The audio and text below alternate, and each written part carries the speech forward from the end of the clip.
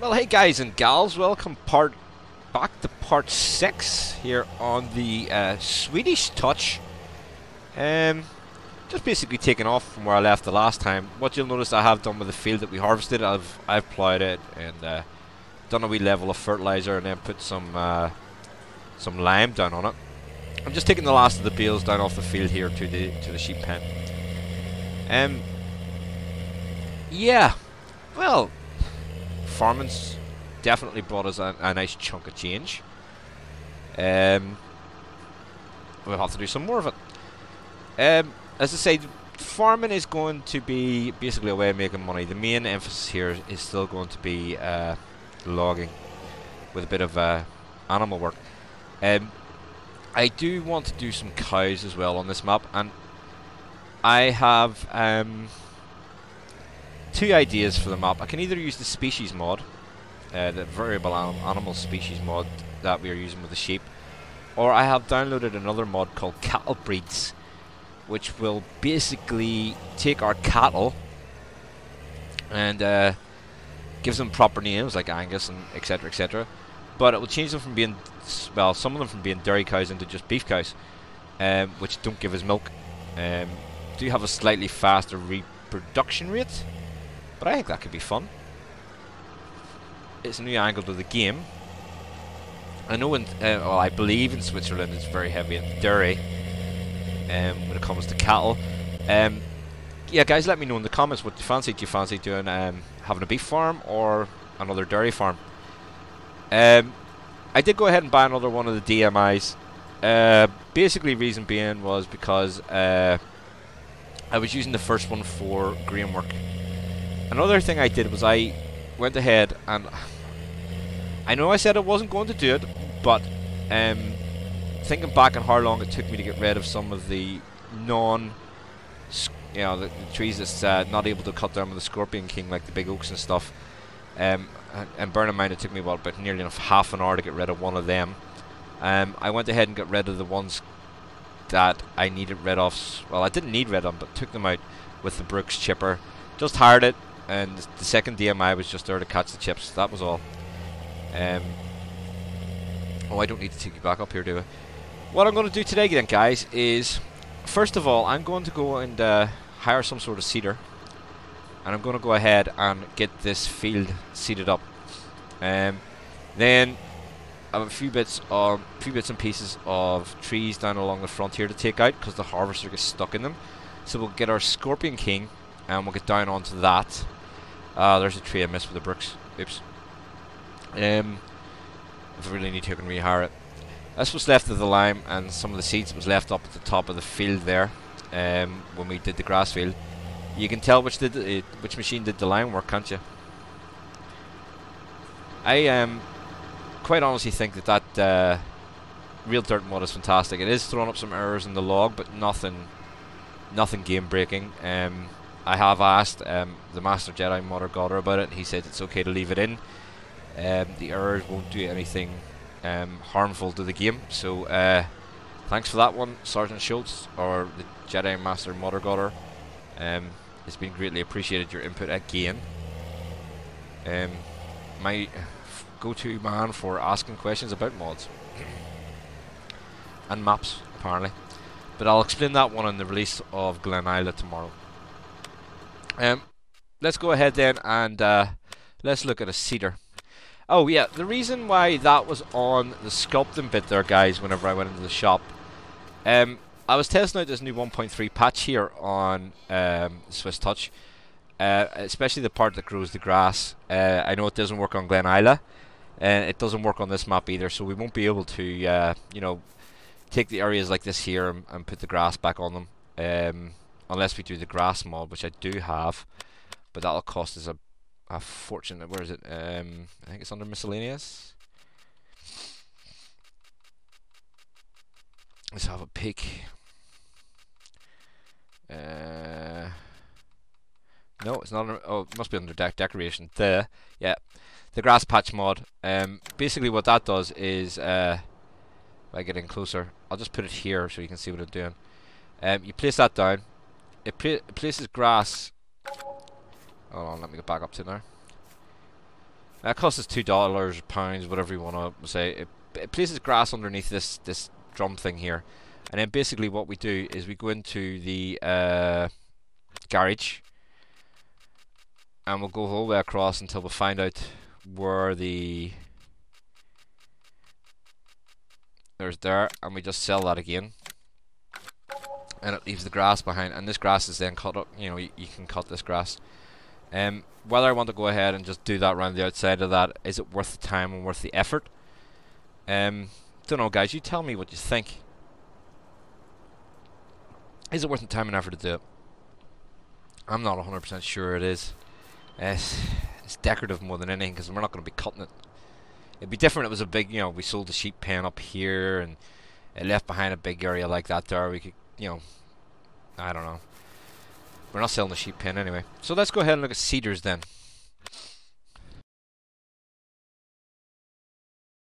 Excuse me. Cedar. Just gonna go ahead with cedars, guys. I don't want anything too big, because we don't have, you know, we're having trouble pulling the small stuff as it is. Maybe the Great Plains? It does all the grain crops, so, and it's only going to cost us 1,632 to lease. Yeah, why not? We'll try it and see. Hopefully it'll not slow down the tractors too much. So let's go ahead. We're gonna. Oh, engine was running. We're gonna get you to do the seeding job for us, man. You have more than enough horsepower for this thing. More than enough. So I have 2 bags of seeds up there, and this takes fertilizer as well. Do we still have some fertilizer up there? I think I do. Maybe I don't. Hold on, let me just, before we leave the shop.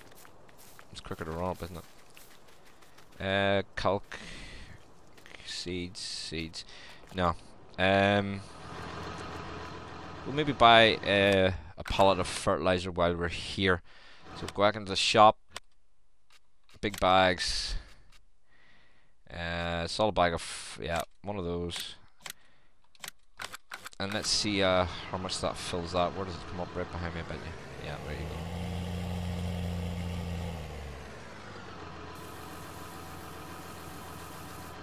Oh, fills it.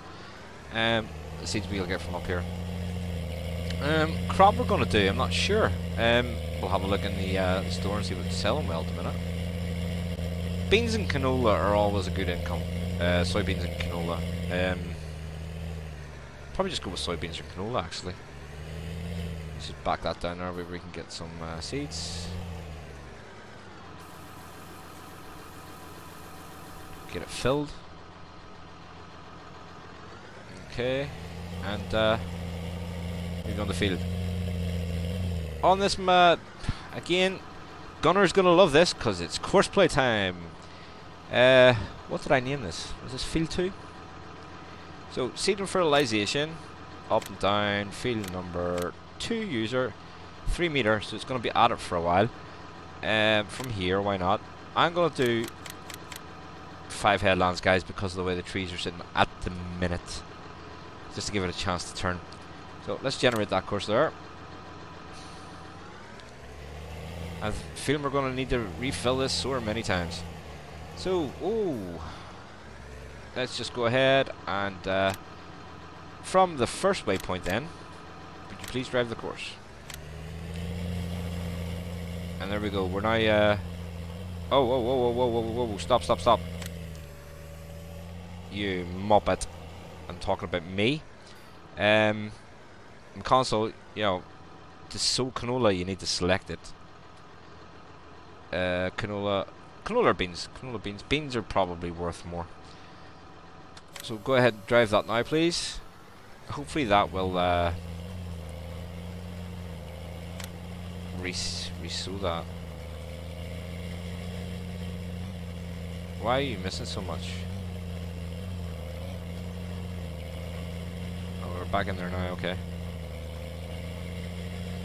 Anyway, leave it to it, do me proud. Soybeans, down to the first bit. Let's test this out. Yeah, soybeans. Yeah, it did. Excuse me 1 second, sneeze time.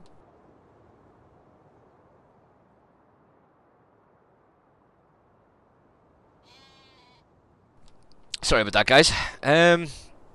Right, where were we? So we sold the wool off the last time. I believe there was a reply to a question I asked. We'll get round to the comments section there in a second. The bales I've just stuck here for the time being. Sheep should be okay for the moment. Yeah, plenty there, plenty.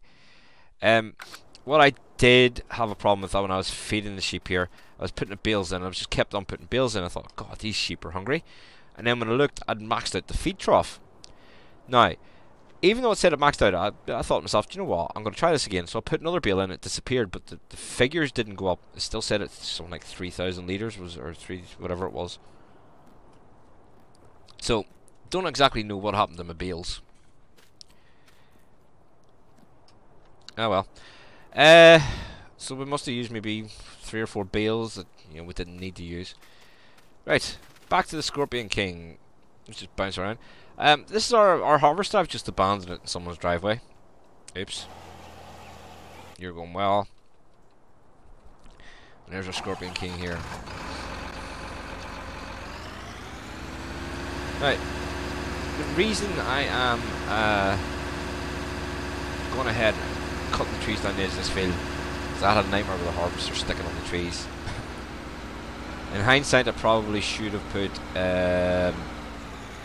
more headlands on the harvester. Yeah.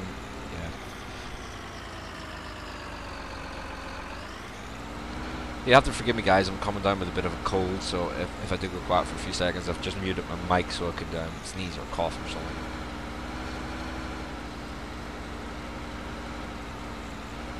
Probably should have folded that in a bit before I brought it down here. Where am I going? Can't get up to that down there. Alright, so guys, just while we're moving down, let's have a look at some of the comments here. Magnus Olsen was saying, fun to hear you pronounce the Swedish name. Great video as always. Well, thank you, Magnus. I believe you're talking about Gunnar. I'm still not going to try the surname because I will absolutely murder it.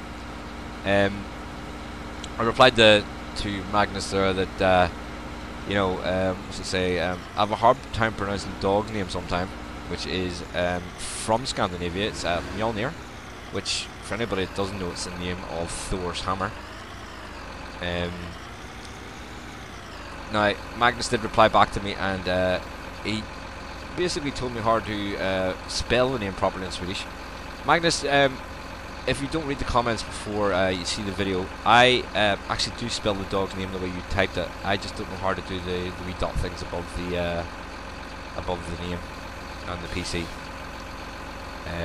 But yeah, Mjolnir does get spelled with the wee double dot things. Basically, I used to work in a hotel, and I questioned a lot of people from Scandinavia about the pronunciation of the name, to make sure I was doing it right as well. And luckily I did, because I was pronouncing it wrong. So there you go. Let's see, scroll down here. Nolan Carl was saying, not sure, but are both fields the same crop? Oh well, we will see. Oh really? I guess we will not. Yes, Nolan, both fields were different crops. But basically, with me being lazy and not wanting to, do two different, I would have had to create the field boundary for Courseplay to recognise two different fields by driving around it. For some reason, the map author here has created both what was those two fields, because I've joined them together. But he had created both of them, I think it's in the same field boundary. So Courseplay was recognising both fields as one field. Oh, can't get that one. So yeah, I let Courseplay run its course. The first one it touched was the beans. I let it go ahead and I let it cut down the beans. And then what I did was, once it had beans in the hopper, it didn't recognise the barley, I think it was on that field. So it went ahead and harvested all of the beans. Then I just went ahead and ran the course second time, starting it further down a bit, and harvested the, I think it was barley. Harvested the barley then, and it harvested it no problem. Unfortunately, you know, I'm trying to keep this in the sort of the half-hour slot. If you're going to put everything in, you know, the videos will be a couple of hours long. But I appreciate you don't get to see some of what goes on in here. Nolan was also saying the pure. You blame the. Oh, here we go. You blame the poor John Deere for what Courseplay is clearly doing, and it's responding to what you have done. As usual, you have drove right into it head first, and you, well, you see the results. I have to say that Courseplay has never derped up. Courseplay has never derped up. Probably one of the best mods out there. It's fantastic. No mistakes whatsoever. It works 100% of the time. Yeah, right. So therefore, it has to be the nasty green was the problem. If I had added Joanna Deere on that now, there wouldn't have been any problems. Just putting that out there. Why I'm putting them on the road like this, guys, is because if I bring them down any further, it will. I'll have to go and collect them out of people's gardens.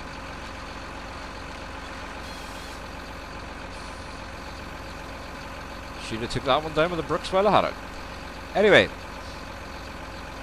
well, at least I went ahead and I told you the truth that I brought up brooks and that after I said I wasn't going to. Let's scroll down. I can see another one from Nolan coming up. Okay. I have to add to Ryan Clark's comment below as a major correction to it. First, Thomas has a very bad habit of picking the worst mods available. He seems to be drawn to them. Second, most PC mods are good. Thomas's choices are very, very bad. The PC Master Race is doing just fine, even with Thomas riding our coattails. Now, I will point out a few mistakes to this statement. I don't ride on coattails. I am superior to the Master Race. I have proved this. Out of the 3 competitions so far, I have won 2. First one being on the Xbox, the second one on the PC on Welker's Farms. I think I'm superior to your Master Race, and he says as he crashes the Scorpion King. So we'll have to drop this one here. Stay.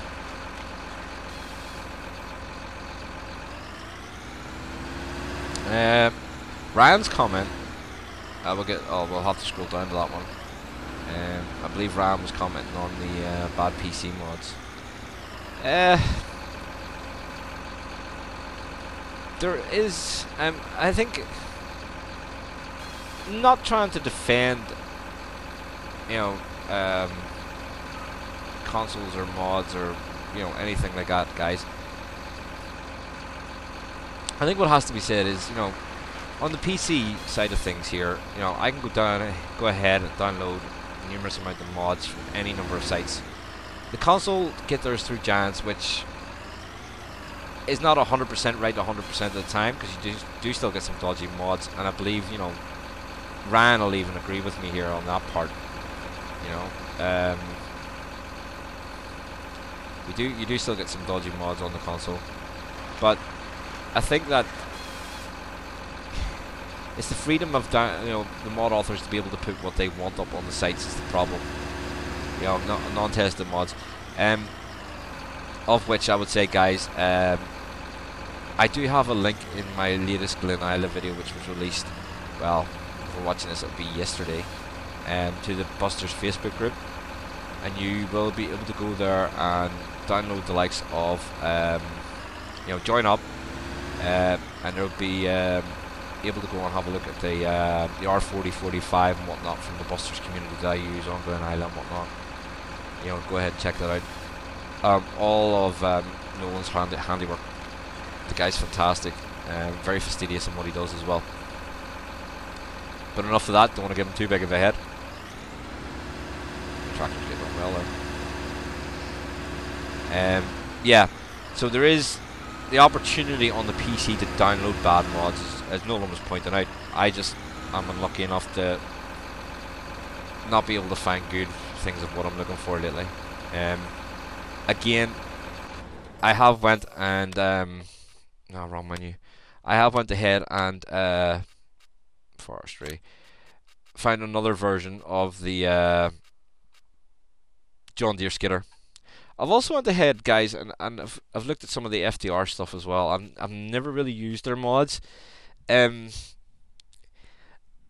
Sometimes, you know, it's the FDR loader, log skidder as well. We're gonna, you know, try maybe again. To me, I don't know, man. I'm a bit sort of meh sometimes about using the FDR.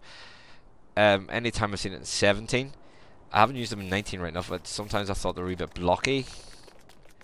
I'm not saying that they're not good mods. I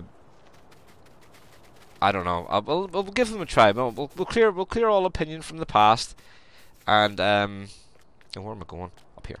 We'll clear all opinions from the past, and we'll start with a fresh mind. We'll try the FDR mods. There's two tree processors there. There's a log and trailer, and again the skidder. We'll try it out. I'll give it a fresh go at. Let's see. There's Gunnar himself was commenting. When you lift something with the lift mod, then use the middle mouse key to levy angle stuff. And nope, the name is pretty correct. Oh God, I'm getting something nice. He's also saying that nice. I'm so dependent on CP nowadays. Course play. I guess I'll try to map it soon. Yeah, it's a very challenging map. I will give you that. And I think what you have to realise, Gunnar, and I'm exactly the same, is, you know, I've got used to course play now. At the start, I really missed it. It's not 100% perfect. You know, it's still in development mode. There's no other way of putting it. It's you know, developer version still. Which reminds me, I have to go and have a look and see if there's any updates. But you know, there's still a lot of problems with it. It's not 100%, and you know, I think on that comment, you know, when we get used to course play, it's almost like course play becomes a crutch for us. You know, we base our game around course play, and I'm as guilty of it as the next guy. I do the same thing. I mean, there you go. I mean, I could be out seeding that field at the minute with that GPS mod thing, and one of the reasons I don't even have it activated on this map actually. I think I preferred the version that was there in 17. I don't especially like the GPS that's out at the moment. And from what I understand, I don't believe we're going to see that version coming out either, unfortunately. I believe that the guy that made that GPS version is now working for Cattle and Crops. So, yeah.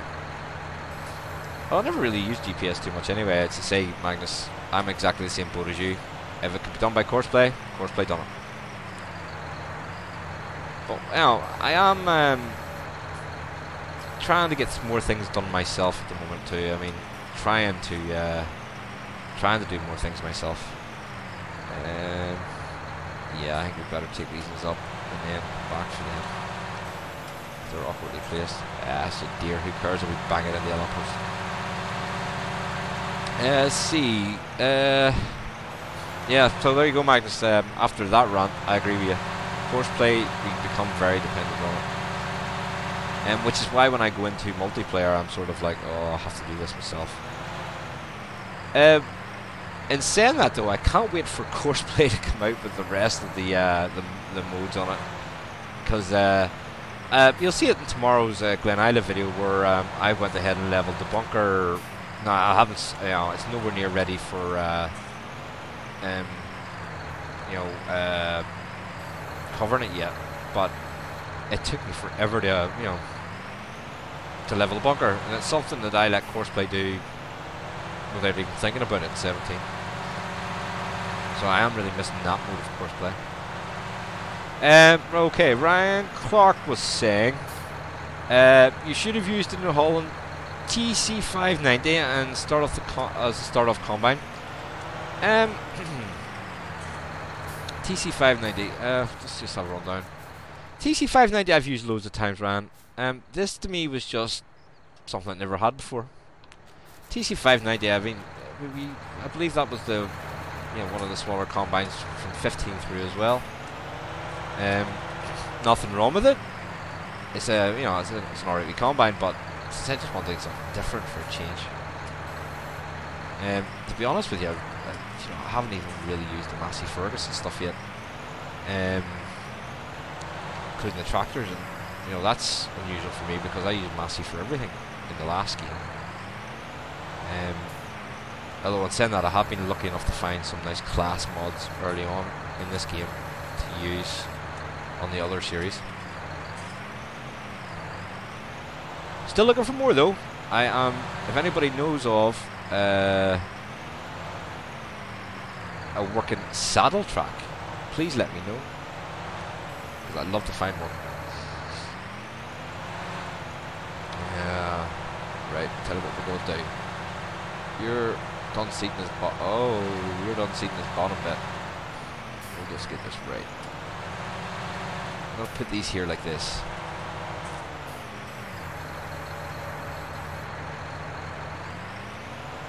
I'll start to pile up here just to grab quicker. Again, guys, I mean, I'm going out there looking for mods for forestry. As you can see with the Tiger, the FDR mods and whatnot there. Again, as I say, I'm going to come out with a fresh mind of them for 19 and have a look. I didn't really use them in 19 or 17. Sorry. I don't know. It just didn't. They weren't my cup of tea in 17. Put it like that. Not that there's anything wrong, because I know that FDR has a lot of fans of his equipment. But as I said, fresh mind, fresh start, fresh game even. So yeah. But in reply to that round, just going the long way around it. Yeah. Just for something fresh. Let's be honest. Let's see. You were also saying, more PC mods that don't work. Roll on the floor laughing. So-called PC Master Race, and I believe that's in the one that no one has replied to. About my choice of mods and whatnot, which is true, guys. I mean, if I see something that I quite like, I'll go and I'll download it and then test it out. And there's tonight there with the patch Glen Isla had broke, and Nolan had went through my log and kind of scolded me for all the mods. Anyway, I would be able to lift this one by hand in real life, wouldn't we? Yeah. But yeah, there's a lot of junk out there, and anyway, let's see. Go on then. We're running short on time. So Kyle Neeson was saying, also, how do you know which fields you own without the numbers on them? Well, at the minute, Kyle, we only have like the 2 fields, so it's pretty easy to remember. But I'm sure once we get up and going, the easiest way is just going to be go into the menu, go to the map, and just hit the go to the map and just hit the buy icon thing, and that way we'll see where they are. Let's scroll down and see if we can get some more.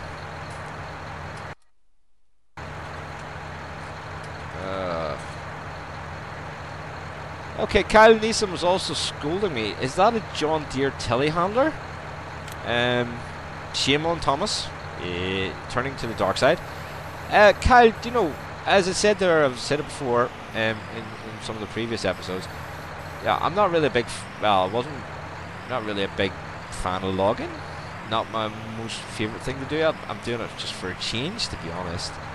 As I say, it's not something I would gradually do. I know we've done it in the competitions and whatnot, but I wouldn't go out of my way to actually log like this, like we are doing on this map. So I thought, you know what, if we're going to log, might as well log with equipment I don't like. And that's where these come in. And plus as well, I mean, there's a lot of the John Deere fans out there, and I know a lot of the John Deere fans on the RDL server don't have some of the mods I have for John Deere. So it's great to rub that in. For example, the cotton harvester from yesterday's episode on Glen Isla. Yeah, not very many had that. McConsole got it, your John Deere stuff before you. Tut tut on you. Hard darn McConsole will get it before me. Again, guys, it's just I would as a morning routine, maybe get the dog ready, get him his breakfast, fed, out for the W word, which I can't say because he's standing here right beside me or sleeping here right beside me, and come in, have a cup of coffee, sit and oh, look at the tire lifting yourself, pretty cool. Come in, have a cup of coffee, browse through the mod sites. I have a few favourite ones to go to. PCSG, which is where the Glen Island map is. I can't remember the name of it now, but there's a Swedish website which is where the 548 John Deere loader came from, and some of these places are absolutely fantastic for finding some stuff that a lot of people don't have out there. What's going on? Oh, look at you! There always has to be one. I come along later on, guys, and what I'll do is I'll basically push these all up against the back support. How I get them in a neat pile, really, is I'll push them all up against the back support, and then I'll come along later on with the winch or something and just well, that one didn't come too well. Just straighten them up.